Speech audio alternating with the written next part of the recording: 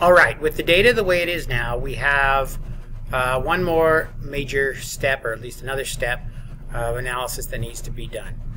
Looking at our tabs that contain, after the calc sheet here, MIO, first cuvette, second cuvette, third cuvette, fourth, fifth, and sixth.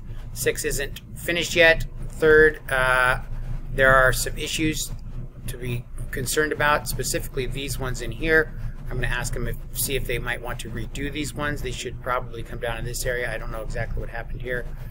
And then there were some other ones that we wanted to look at, some specific ones within these sets that might need redone.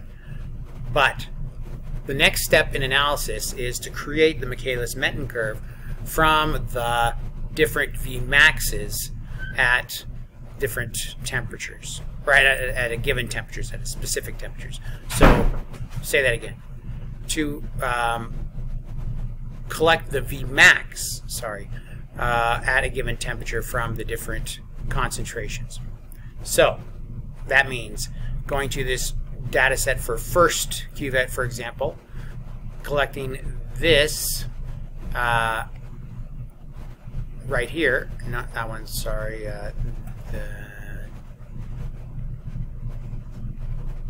this one right here. This is our KCAT, and we want to take the one right above the KCAT, the Vmax here. We're going to take that, we're going to copy it, and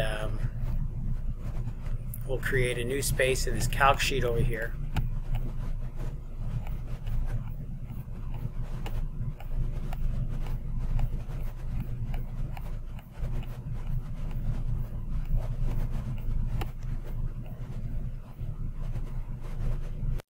And we'll paste this, right click and paste special, just the value.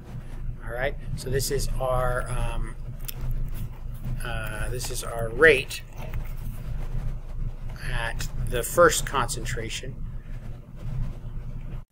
The first concentration of hydrogen peroxide is here, so we can copy this over here. We'll actually put, whoops, gotta paste just the value. Line these up. So this is the first concentration, the first cuvette. This is, all these are the second, third, fourth, fifth, and sixth concentrations. We'll paste those right here.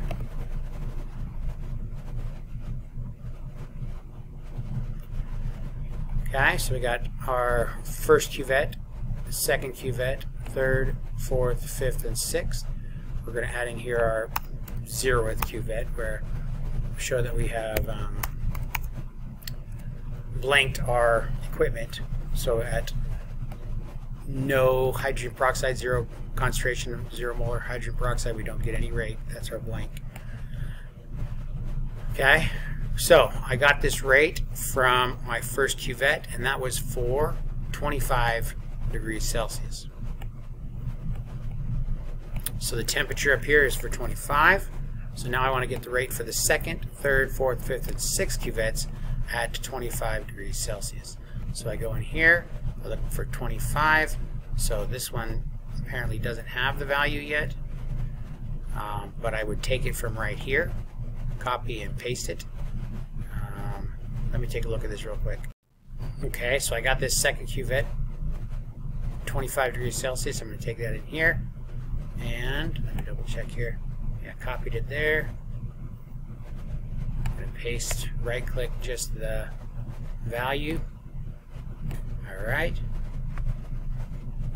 I'm going to check this out, see how it's looking.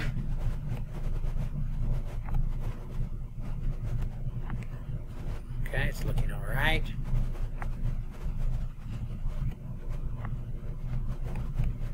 I'm going to go ahead and do that with the third cuvette now.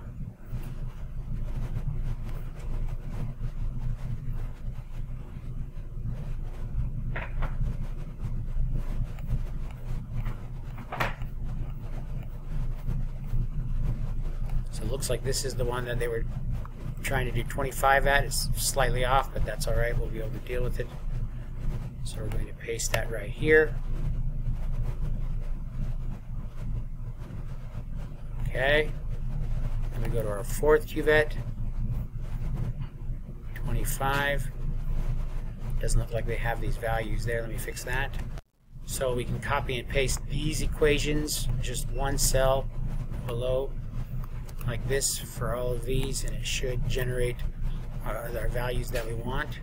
So I got my 25 at fourth cuvette. I'm going to paste that into here. Right click, adjust the values. Control-Shift-V is the shortcut for that.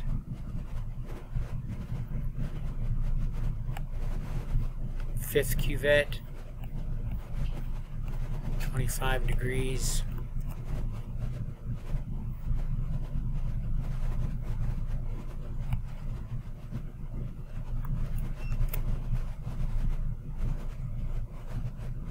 Alright, and then soon I'll be able to get the sixth cuvette there. And then once we have this, we're going to want to do a Michaelis-Menten fit, and get the Michaelis-Menten projected Vmax.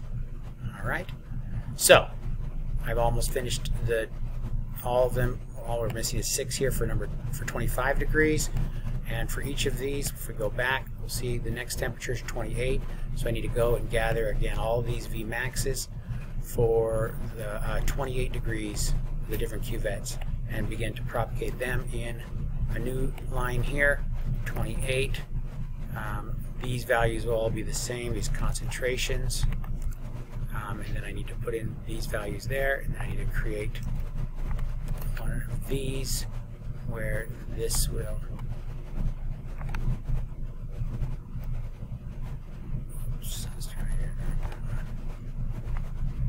there we go. Alright. So that is the level, or the next step that we need to do. We need to get all these values for all these different temperatures.